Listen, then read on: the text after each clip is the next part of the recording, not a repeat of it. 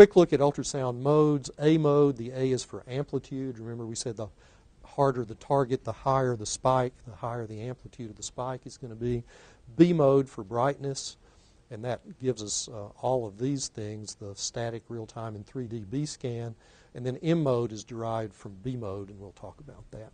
So I'm going to put up this little theoretical thing. Let's say it's a cyst in an ovary or something. Well, in A mode, the way it would be displayed with ultrasound is the energy would go through. We get a spike from this wall, a spike from the back wall. So amplitude of those spikes relative to the density of the tissue we're going through. And again, that's what I started out doing. This was the machine we used for midline echoencephalography. This was before CT scanning in the emergency room. Patient came in after trauma. You wanted to know if they had an intracranial hematoma.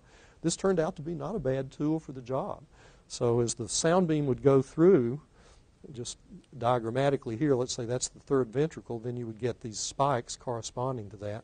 Well, what you did was you actually took two images. You took one image, took a Polaroid picture, then you went to the other side, inverted the oscilloscope, took another image, and this is what you would hope to find, which is the midline structures either coming from right to left or left to right line up with each other.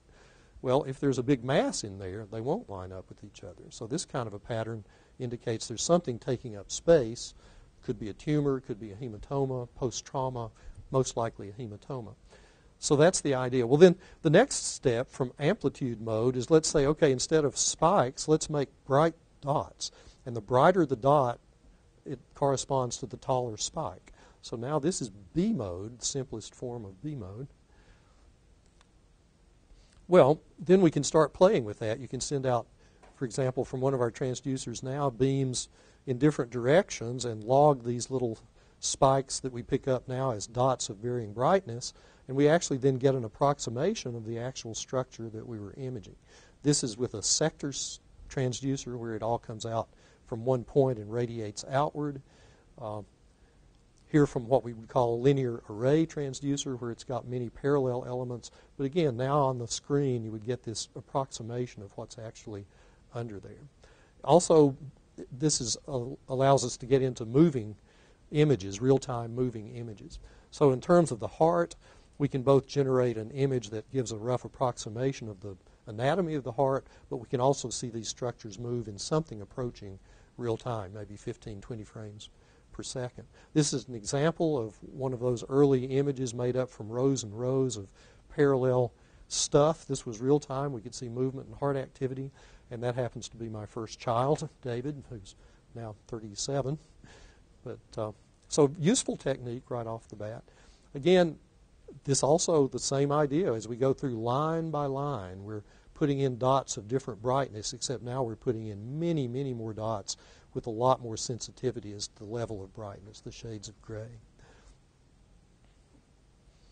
So on the logic E, again, in this same cluster where we found the Doppler controls, we've got the B mode button right here. And again, all logically laid out on this side.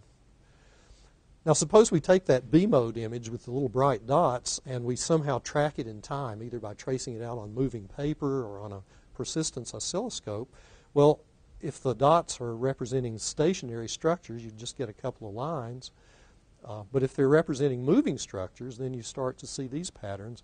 And if you turn that around, you know, pretty quickly you can see we're into what we use for cardiac evaluation, where we end up with these patterns that can tell you normal or abnormal motion of, say, the mitral valve, and let us actually measure chamber size or myocardial thickness.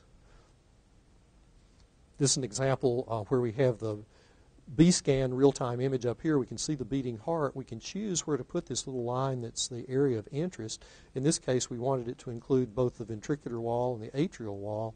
And you actually see we're going along normally here, and then all of a sudden we have a premature atrial contraction. There's that extra little blip right there. So the M mode button, again, in that same cluster on this side, located here.